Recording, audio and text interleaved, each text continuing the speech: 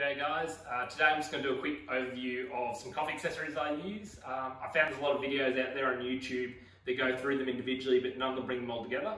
So let's crack into it. Starting with the Breville dual boiler, BS920. So a pretty common coffee machine in the game. I've used it for about a year now, and yeah, a real workhorse. It's really good. For the grinder, I picked up a Niche Zero about 2 years ago now. Absolutely love it. Like the title, pretty much zero retention, and yeah, it made really consistent espresso throughout the time I've had it. So working left to right, the coffee accessories I use, starting with a Normcore 58.5mm spring-loaded tamper. I only picked this up about 2 days ago, but absolutely love it. As you probably know, it's got the lip on it so that you get a perfect planar position when you go to compress your pup during pup prep. What I've been using mainly is this custom-made tamper. I got it off a guy in Sydney off Etsy.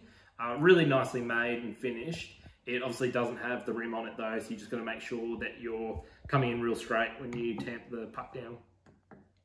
With the Normcore tamper, I also picked up this dosing ring or dosing funnel. I was using this one off Amazon, it's about 25 bucks. But what I was finding was during my puck prep, when I'd tap inside the portafilter, it would sometimes dislodge this ring and it was being really annoying. So being a magnetic dosing funnel, this Normcore one has been awesome and really improved my puck prep.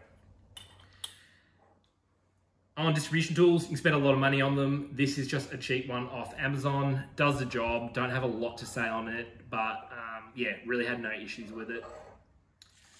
WDT, kind of all the craze at the moment. This was one that was 3D printed. I'll chuck the link in the description. It's basically just a 3D printed tool using acupuncture needles. So it has 9 acupuncture needles, works really well.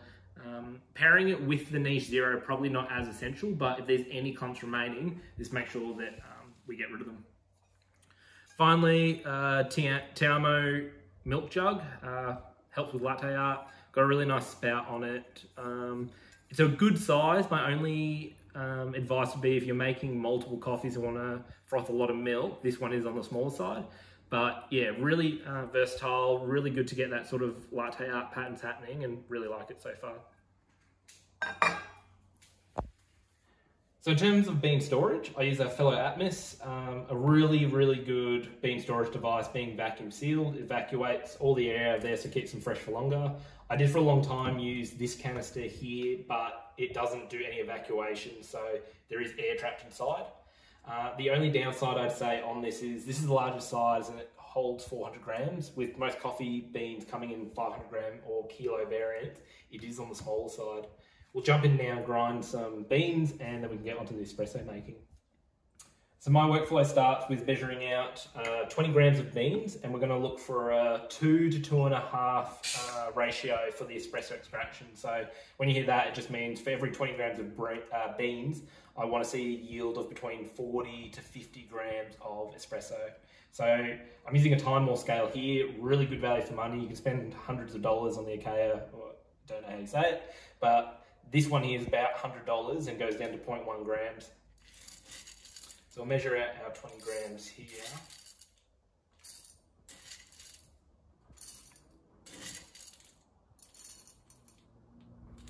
All right, so 20 grams. On the dot. Chuck that in our niche.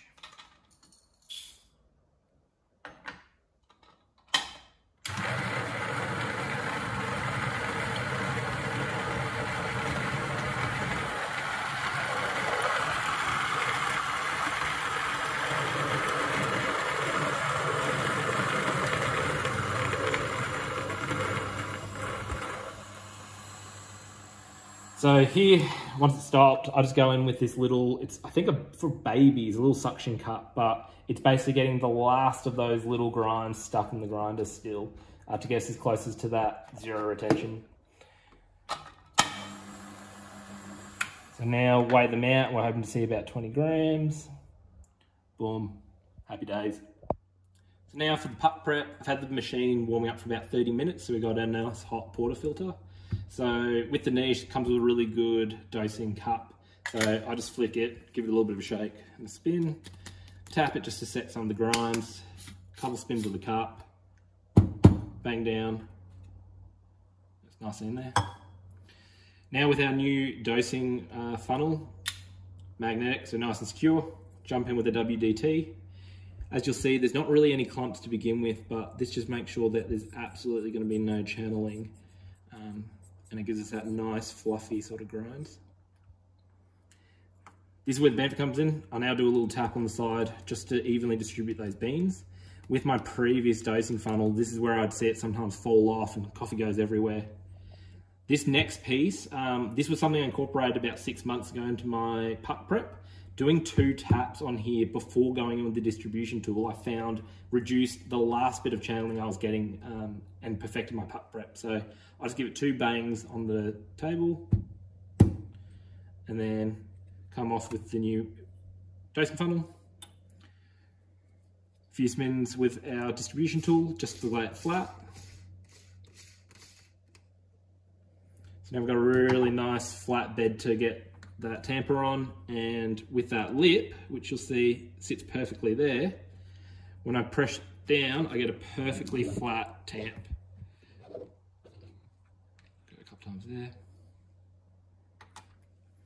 And we've got a beautiful flat puck ready to be extracted. Now I'll just do a quick run of the machine. The benefit of this is any old water that's caught in the group head will be flushed out and also heats up the cup before we extract into it.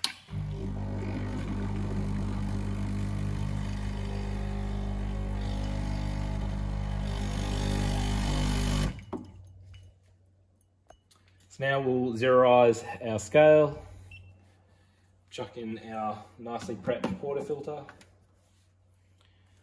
and we're looking for a 30-second extraction with a 2 to 2.5 ratio of espresso.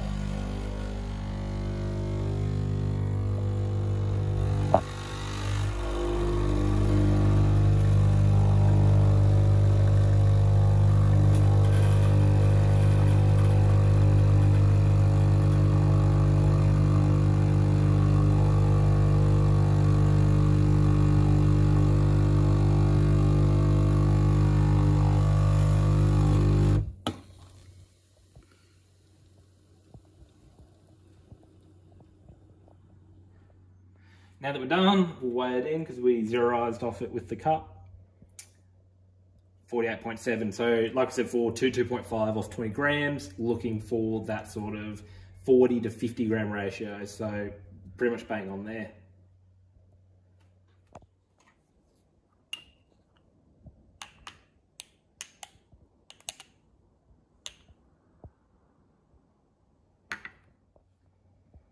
That brings us to the end of prepping our espresso using a Breville boiler and the niche zero grinder with a few coffee accessories. Cheers.